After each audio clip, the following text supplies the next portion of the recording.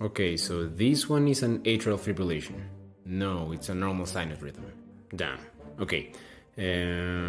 This is a normal EKG? No, this is right ventricular hypertrophy. Why am I so bad at this, man? Come on, man, you're not. You're just beginning to learn, and well, that takes time and requires you to have a systematic approach and practice a lot, and you haven't done all of that. Yeah, I guess so. But hey, you know what? There may be something you haven't done that really helps in learning EKGs better. And what's that? Learning the normal EKG by heart. But I already know that. Really? Okay, well then show me. Grab that piece of paper and draw how the normal EKG is supposed to look like. Okay. So... Alright. There you go. Okay, let's see. Yeah, that's what I thought.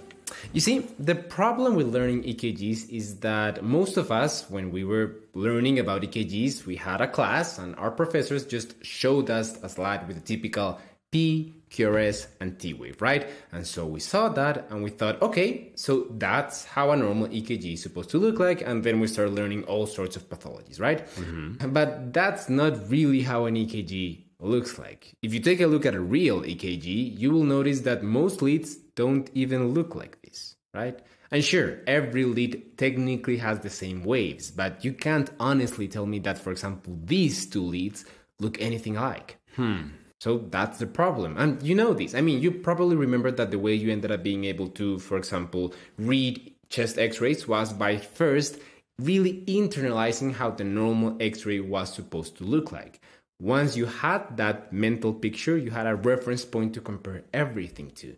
And that made you able to pick up even subtle abnormalities. But in EKGs, you don't have that. All you have is, well, this. And no offense, but with this as a reference, even the most typical textbook EKG with some sort of basic pathology looks intimidating and confusing. Okay, so what you're saying is that I should just memorize the normal EKG? Yes and no. I mean, some memorization will for sure be needed, but I would encourage you to try to make it less about memory and more about understanding. Understanding? Yes, I mean, the EKG, just like most things in life, has some first principles. And if you really understand those first principles, you will notice that most of the findings in the EKG make sense. You're able to not only memorize them, but understand them. And it's not rocket science. You only need to learn like a handful of concepts for this. For example, how the electrodes in the EKG draw the impulses depending on the heart vector. And how's that exactly? Oh, well, that's extremely easy. All you need to remember is that every time an electrical impulse, a vector, is directed towards an electrode, that electrode will draw the impulse as a positive deflection. On the contrary, when the impulse or the vector is going away from the electrode, that electrode will draw it as a negative deflection.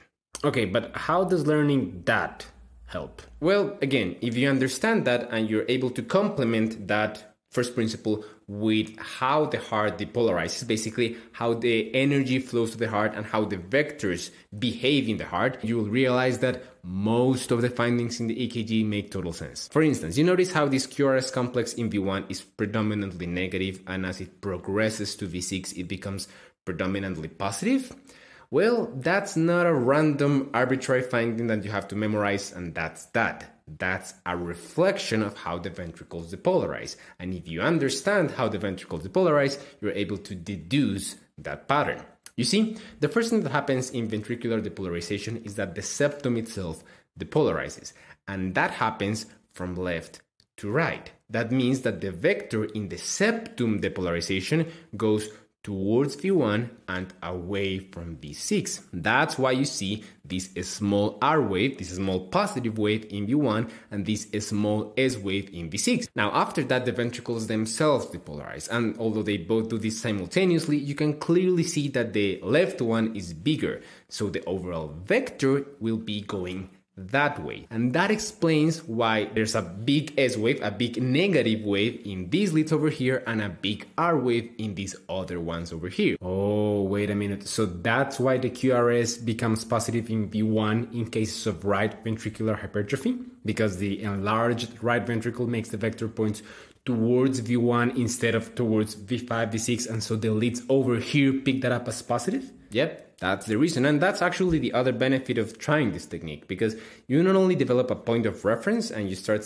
picking up subtle abnormalities, but you also start understanding why pathologies look the way they look in the EKG. Wow. Are you telling me I can do this with everything in the EKG? Well, almost everything. And again, it's not that complicated. Learning the first principles of the EKG basically comes down to learning these concepts right here. If you devote an afternoon to learning these concepts, you can not only understand and really have a mental picture of how the EKG looks like, but also understand why it looks the way it looks. And then, of course, you will need to practice a lot, develop your systematic approach, learn all the names of the signs that you will be picking up, and learn the important details, the important exceptions, all of that. But that, honestly, that's the easy part. The hard part, the part that almost everyone skips, is this.